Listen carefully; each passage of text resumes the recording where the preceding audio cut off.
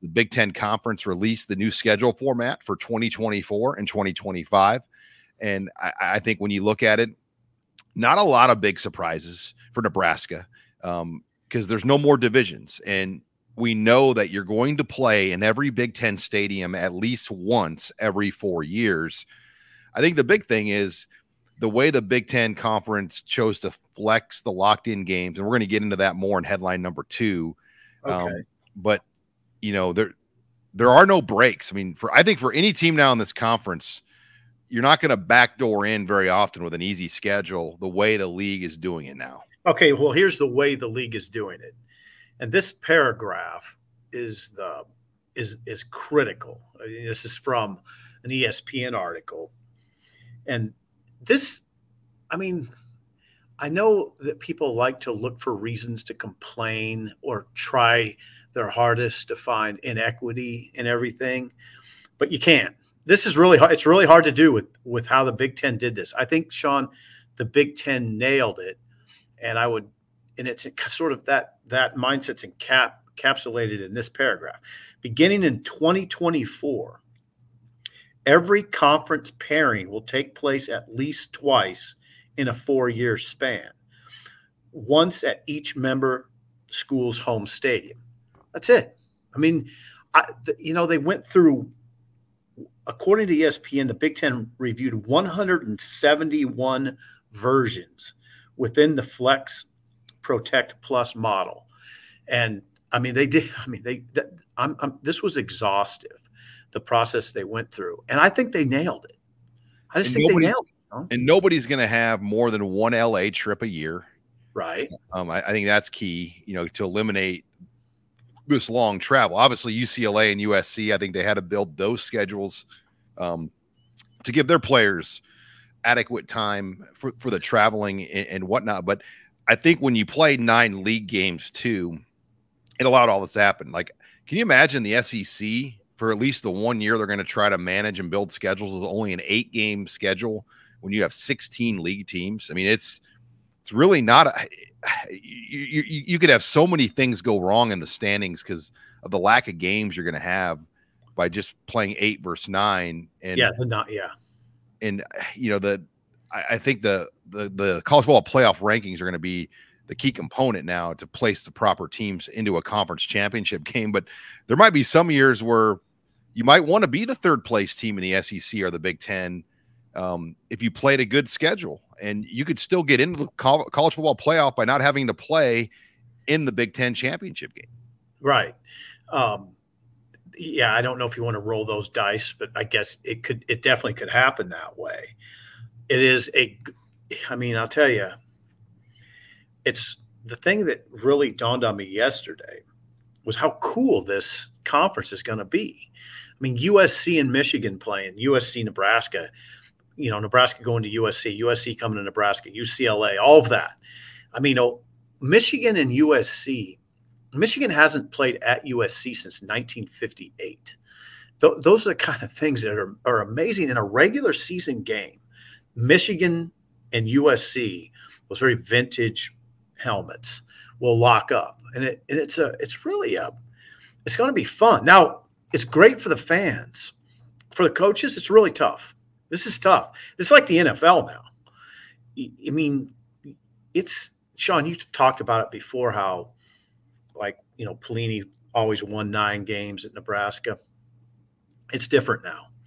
I mean, I don't know exactly how you'd compare it, but it almost feels like 8 wins now, or 7 wins would be the equivalent of 9 back in the day. Well, Bo Pelini never had to play a 9-game conference schedule. That's part of it. And now look at the schedule. I mean, look what you're dealing with. Everybody knows by now, probably, Sean, the 2025 Nebraska schedule. I mean, look at that thing. I mean, you have Ohio State and USC and Iowa and Michigan and UCLA. I mean, it's going to be taxing physically and mentally and emotionally. Yeah, that 2025 schedule, I mean, just thinking about playing at Ohio State and at USC, I mean, it's incredible. You're right. But Nebraska has always talked about wanting to be the best or play the best. They're going to get a chance to, and that's all you can ask. Well, I appreciate, Sean, Nebraska's posture in this, which is like Trev Albert spoke on statewide radio Thursday night. There's no complaining. I mean, this is what it is, and I think they would like their media corps to kind of take that on too, not try to pick out inequities. I don't think there are inequities because of what I read earlier, that every conference pairing will take place at least twice in a 4-year span. I don't see any inequity. Now, some people will say, yeah, but Sip, how come Nebraska only has one protected rival? Iowa has 3. I don't know. I don't know why that matters that much in the grand scheme of things. Yeah, and that leads me into headline number 2. Let's talk about protected rivalries. Right. You mentioned it. Nebraska will have just the one. They will play Iowa as their lone protected game. Now, there are other what they call 2-play games where they're going to play the same team twice over a 2-year period, or UCLA and then Minnesota. And Iowa. Yeah, Iowa. Iowa's locked in, but then they have 2 other 2-play opponents. So that's the interesting part. Like, Penn State has no locked-in opponents. Like, Penn State could have easily said, yeah, we want Rutgers or we want Maryland, because those are logical games for them to play. Even Michigan State's got some history. But I think Penn State's like, why are we going to waste a game every year with Rutgers? Like, does anybody wake up in the morning and say, I've got to see Penn State Rutgers? No. I think that's what they tried to do. The games that need to be on this schedule, Michigan, Michigan State, Michigan, Ohio State. You know, there's a couple like Purdue, Illinois. I guess there must be a trophy game associated with that, but that's one that kind of doesn't really. It's the Cannon Trophy. So it's a trophy game. And Iowa, I felt like came out of this the big winner. I mean, they were able to preserve 3 games, Minnesota, Wisconsin, and Nebraska. I think if Trev Alberts, and he said this on the radio show, had his druthers, Nebraska would have been able to preserve Wisconsin as an annual game. They are not. And I don't know why. You know why. I mean, think about Wisconsin, Sean. Okay, so Iowa, Wisconsin, that rivalry is over 100 years old. Okay, that's one of Wisconsin's protected games. The other protected game is Wisconsin, Minnesota, which is the most played rivalry in Division I football. That's the Floyd of Rosedale. Or excuse me, that's the Paul Bunyan's Axe. And I've watched that game pretty much every year. And that you do not wipe that away. Wisconsin, Minnesota is a must. It's one of the, like I said, it's the most played rivalry in Division I football. Iowa, Wisconsin, again, over 100 years old. You just don't say goodbye to that. That's Nebraska, Wisconsin doesn't have any history, and Nebraska hasn't held up its end of the bargain. Nebraska was going to get one protected game, and in Iowa, you know, Sean, here's the thing with those protected games. Both sides have to agree to it. I mean, Nebraska can identify Wisconsin as a protected game, but do you think Wisconsin would identify Nebraska? You were at the game the last time they played. There wasn't much buzz at all with that game. There was more interest in the opening of deer hunting season than that game. Yeah. I mean, that was the tamest I've seen Camp Randall in the several times that we've been there since 2011. I mean, think about that first game in 2011 with Russell Wilson. That was probably the most electric Big Ten atmosphere I can remember. Right. See, I mean, some of this is I mean, I'm not saying Nebraska's at any fault. They just haven't been in the league long enough. Those other games, like I said, are over 100 years old. They've been playing. It's built up over time. Nebraska just hasn't had much time. They're lucky. I mean, they're lucky they have that border. And some people don't even call Nebraska-Iowa rivalry. It's debatable. I mean, we debate it every summer when times get slow. I tend to think of it as a rivalry, and I'm glad it's protected. Well, it's also a trophy game, though, the Wisconsin-Nebraska game. But you know, it's a trophy game that was forced. So it's forced. The Freedom Trophy, like Michigan State, Penn State's technically a trophy game, right? And that was not protected. Right. That was not. Penn State doesn't have a protected game. Right. I mean, the protected games, most of them are pretty obvious. You mentioned a few. UCLA, USC has to be protected. That's college football. Michigan, Ohio State, that's college football. Michigan State, Michigan, you know, that has to be protected. Illinois Northwestern, I suppose. Maryland Rutgers, you know, obvious. I guess it's kind of an obvious, but not very exciting. You're right. Illinois Purdue. I don't know exactly what goes into that, but I think the 11 makes sense.